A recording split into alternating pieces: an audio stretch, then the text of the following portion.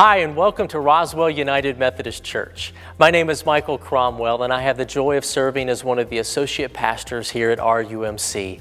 Thanks for joining us for our on-demand version of the sermon, which will be delivered later today.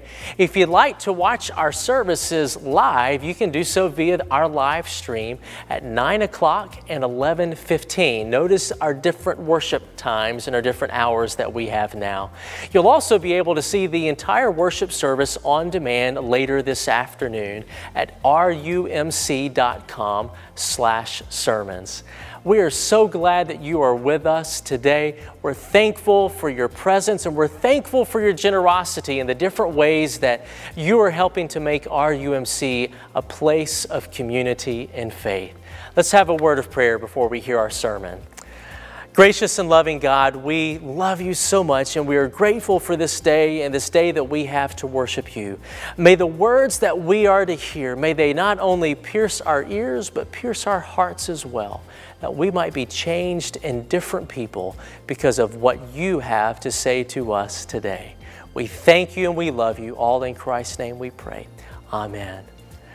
Now let's hear our sermon from today.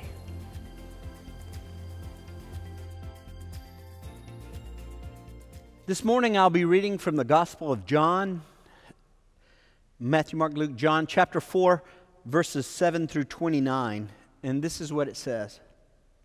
There came a woman of Samaria to draw water. Jesus said to her, "Give me a drink," for his disciples had gone away into the city to buy food. The Samaritan woman therefore said to him, "How is it that you, being a Jew, ask me for a drink, since I am a Samaritan woman? For Jews have no dealings with Samaritans." Jesus answered and said to her, "If you knew the gift of God, and who it is who says to you, 'Give me a drink,' you would have asked him, and he would have given you living water." She said to him, "Sir, you have nothing to draw water with, and the well is deep. Where then do you get that living water? You are not greater than our father Jacob, are you, who gave us the well, and drank of it himself, and his sons, and his cattle?" Jesus answered and said to her, "Everyone who drinks of this water shall thirst again, but whoever drinks of the water that I shall give him shall never thirst. But the water that I shall give him shall become in him a well of water, springing up to eternal life." The woman said to him, "Sir, give me this water, so I will not be thirsty, nor come all the way here to draw." He said to her, "Go call your husband and come here." The woman answered and said to him, "I have no husband." Jesus said to her, "You have well said, 'I have no husband,' for you have had 5 husbands, and the one whom you now have is not your husband. This you have said truly." The woman said to him, "Sir, I perceive that you are a prophet. Our fathers worshipped in this mountain, and you people say that in Jerusalem is the place where men ought to worship." Jesus said to her, "Woman, believe me, an hour is coming when neither in this mountain nor in Jerusalem shall you worship the Father. You worship that which you do not know. We worship that which we know, for salvation is from the Jews. But an hour is coming, and now is, when the true worshipers shall worship the Father in spirit and in truth. For such people the Father seeks to be his worshipers. God is spirit, and those who worship him must worship him in spirit and truth." The woman said to him, "I know that Messiah is coming, he who is called Christ. When that one comes, he will declare all things to us." Jesus said to her, "I who speak to you am he." And at this point, his disciples came, and they marveled that he had been speaking with a woman. Yet no one said, "What do you seek?" or "Why do you speak with her?" So the woman left her water pot and went into the city and said to the men, "Come see a man who told me all the things I have done. This is not the Christ, is he?" Pray with me. Jesus, may we experience your presence, not one day, this day, and be changed by it. It's in Christ's name we pray. Amen. A little while back, I was watching football on TV. And that's when my daughter came. She plopped down on the sofa next to me. And she said, "You're watching football." Now, that might not seem extraordinary, but for my daughter to know the difference between football, baseball, and basketball, it was a pretty extraordinary moment. I was really proud that she knew she could care less about sports. And I said, yeah, watching football. And that's when she said it. She said, is this the one where Harry Potter steals the golden snitch? Well, that's her way of saying, I really don't have any interest in watching this. Is it okay if we watch something else? I understood the ask.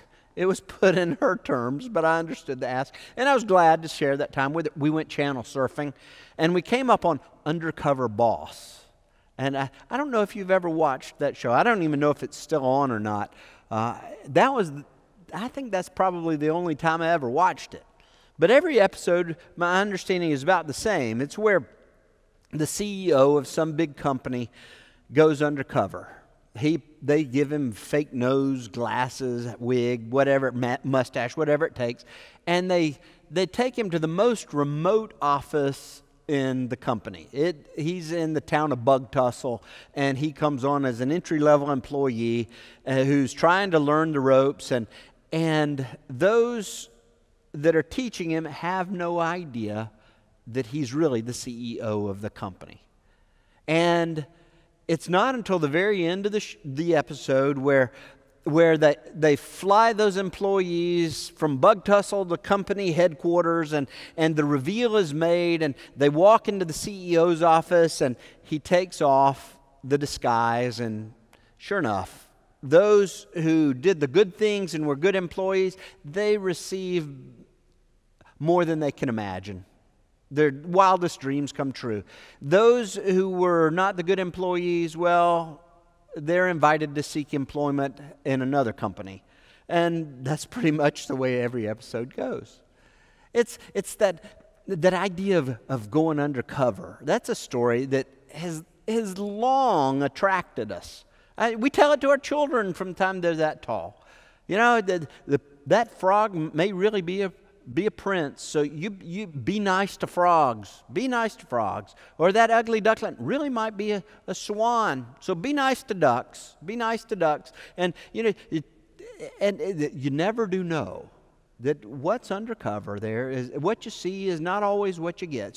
So well, it's older than just the stories of frogs and ducks. It goes all the way back to the Old Testament, the beginning of the Bible. Abraham,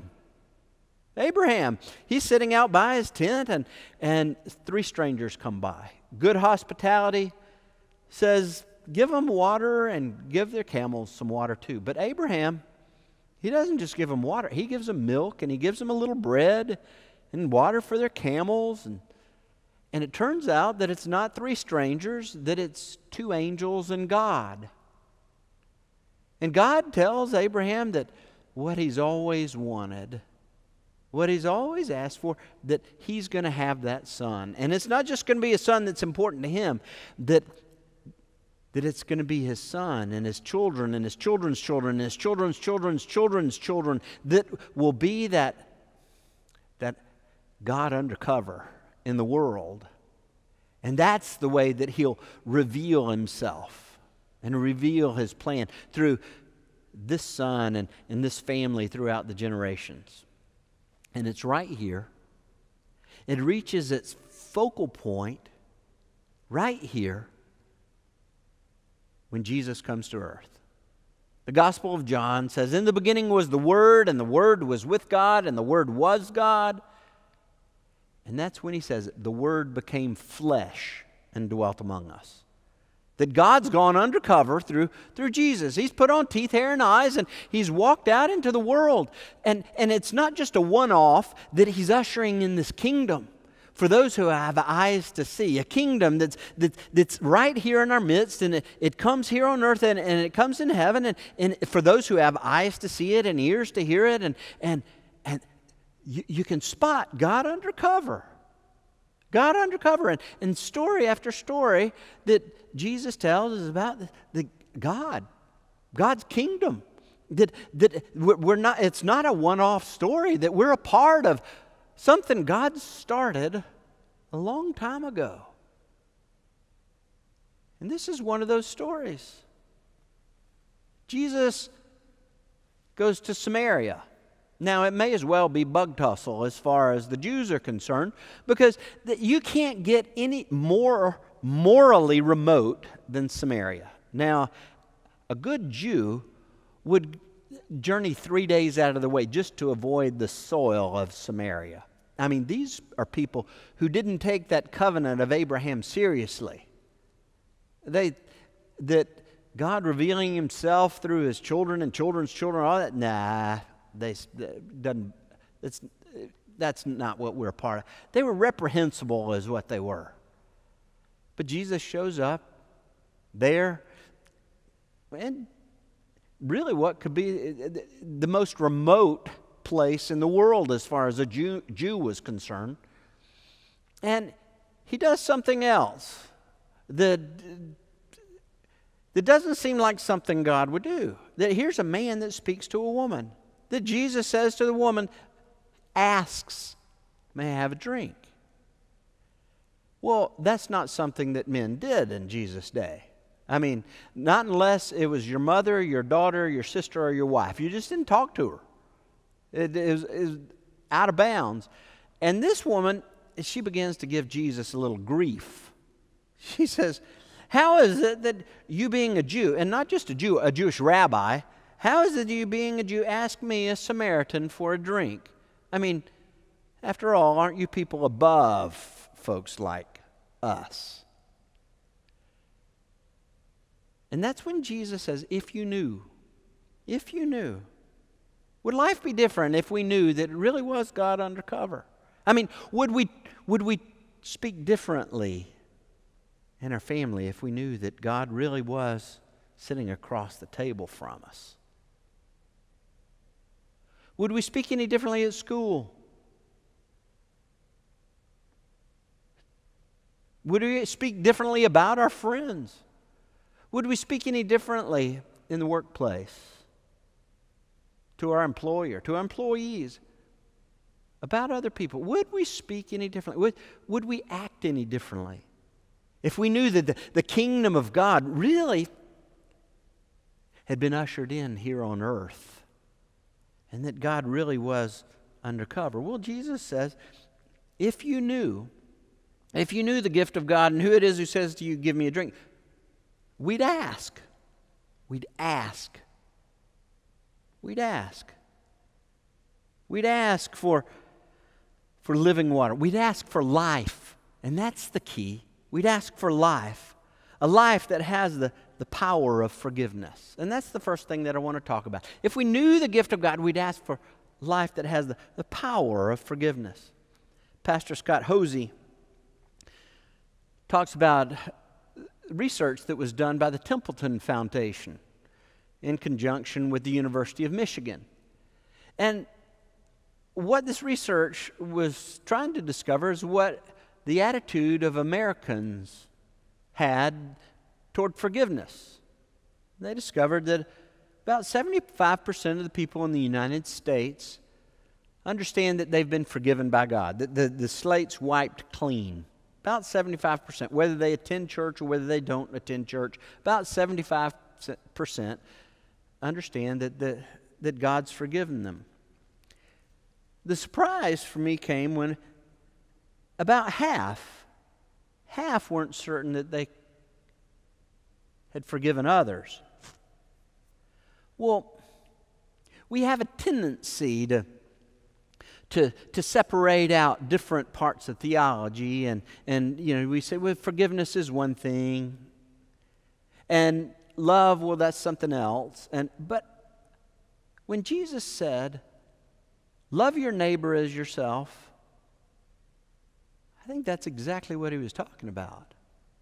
That the same forgiveness that we allow ourselves, that I apply also to the neighbor, to the one that hurt us,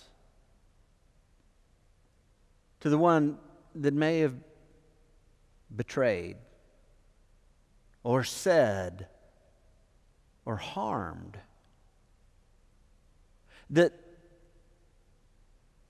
the forgiveness doesn't just apply to us and, me and Jesus got a good thing going. It's that it applies to others as well.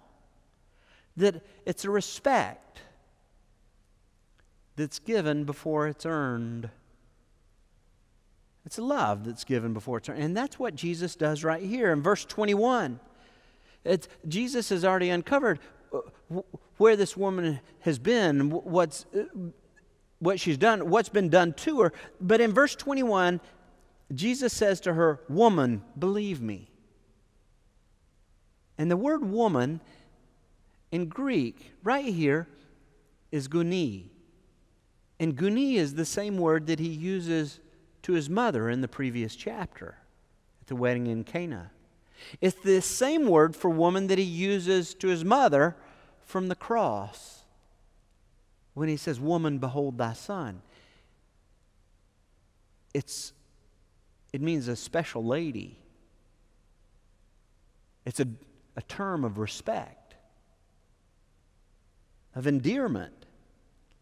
It's not disrespect at all. Jesus knows what she's done and where she's been, and he offers respect. Respect. Forgiveness. Well, that power to forgive and to receive that forgiveness, well, that's power we don't have on our own. It's why Jesus gave his life on the cross for you and for me, to take all those things that would destroy us and to take away their power.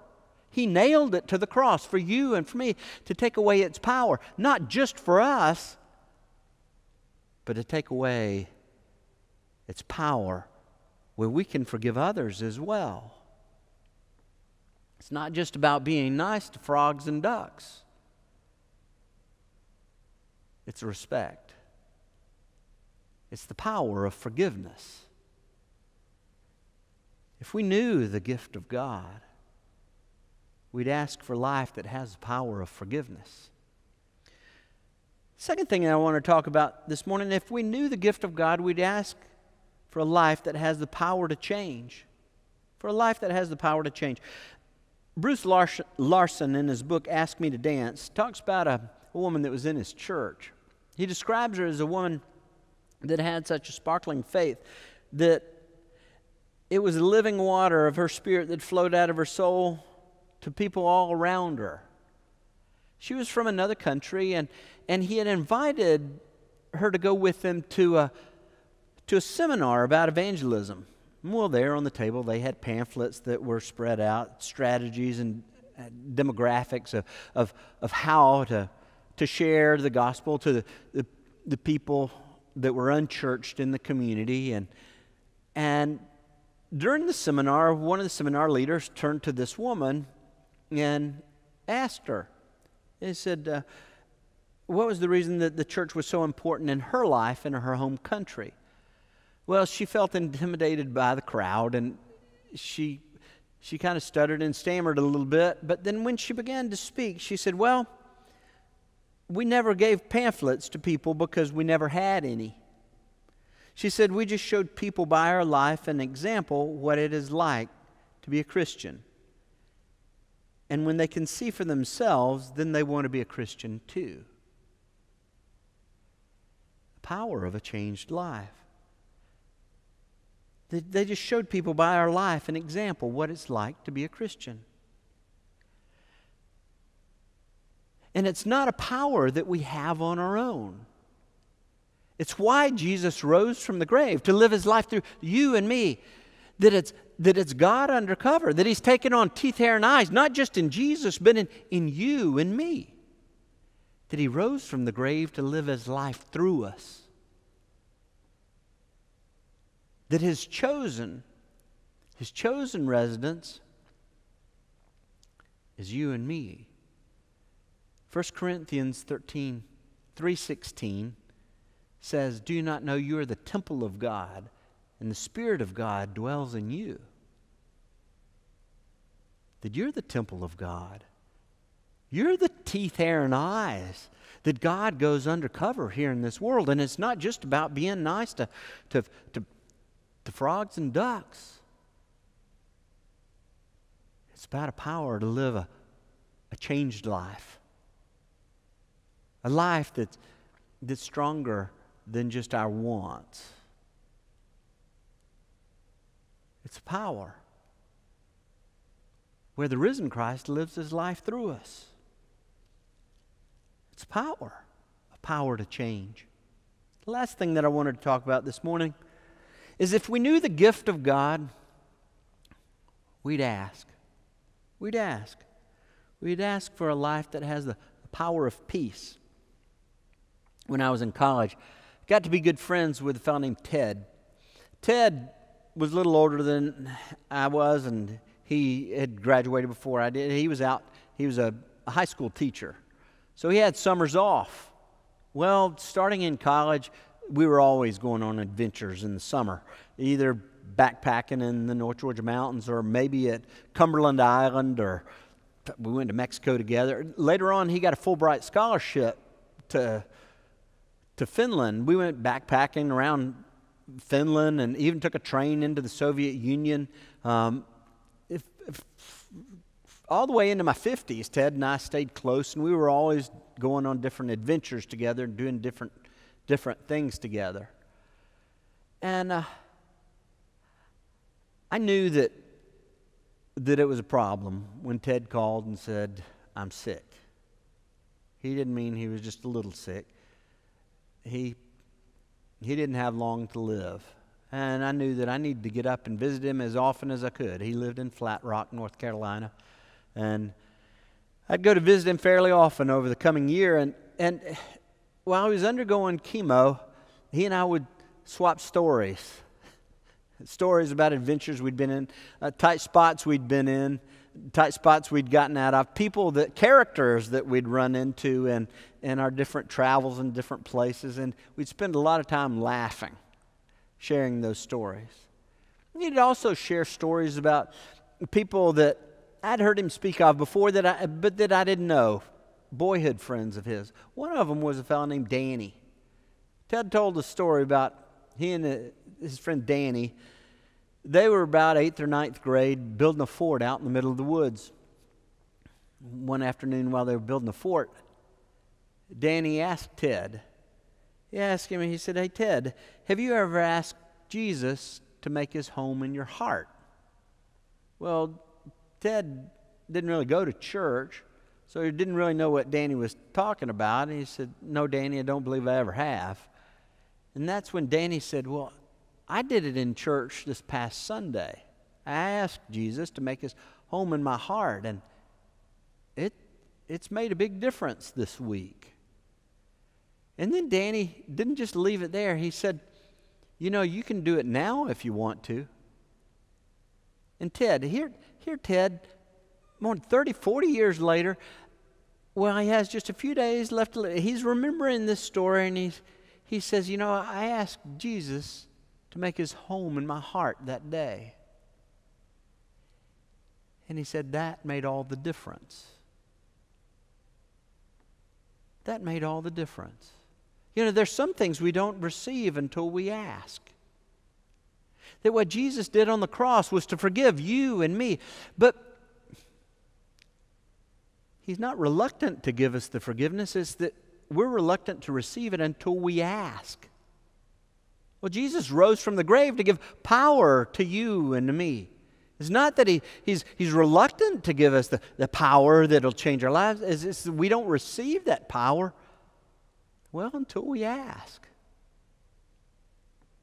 And as long as this life is all about just being nice to frogs and ducks, we're never going to need to ask.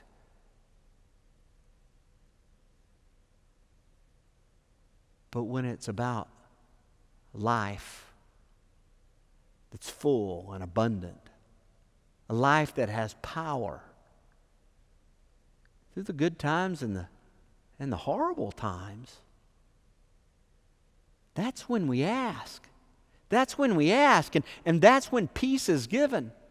Philippians 4, 6, and 7 says, "Be anxious for nothing, but in everything with prayer and supplication, with thanksgiving, let your requests," there's the ask, "let your requests be known to God." And the peace of God, which surpasses all comprehension, will guard your hearts and your minds in Christ Jesus. That when we ask, that Jesus stands guard of our heart and our mind, that He's the sentinel that gives us peace. A peace. A peace that comes when we ask, as He lives His life undercover, inside you and inside me. This morning it may be that you've never asked. And I want to pray with you that now is the time that you do ask. Pray with me.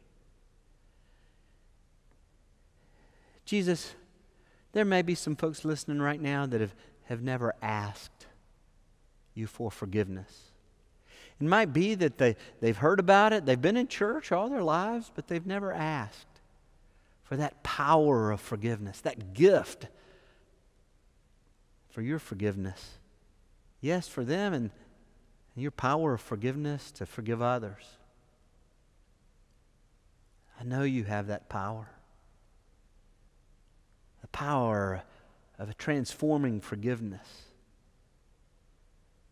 This day, this time, I ask, we receive that power. Maybe that there's some that are listening this morning that they don't know that because they've never asked. They've never asked for the power of a changed life, for you to live your life through them. For a long time, they might have been real nice to the frogs and ducks around them, but they've never asked for a changed life. And they've never received. Lord, I ask that the power of your Holy Spirit begin to live now, this day, through their lives, that they be transformed. And they begin to live life in a different way. A changed life, a transformed life. Lord, it may be that there are those this day that have never asked you to make their home in their hearts, and that they've not known peace because they've never asked for you to guard their heart or their mind. They've never known that peace that surpasses comprehension. And you give it freely to all who ask. May today be the day of ask, that we receive a life full and abundant, the life you intended to live through us. It's in Christ's name we pray. Amen. Thanks again for joining us today. Just a reminder, if you'd like to watch the entire worship service, you can do so via live stream at 9 o'clock and 11:15 a.m. You can also view the service on demand a little bit later this afternoon at rumc.com/sermons. Also, if you have any prayer requests, we would love to hear about those. You can send those in to pray@rumc.com. Also, if you'd like to give of your tithes and your offerings, you can do that online as well. And that's at rumc.com/giving. Thanks again for joining us today and for honoring God with your presence. We hope and pray that you have a wonderful week, and we look forward to seeing you again next week.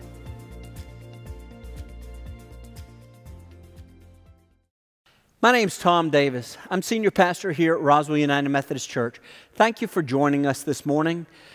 We're a church that's a place of community and faith, and we're a welcoming church.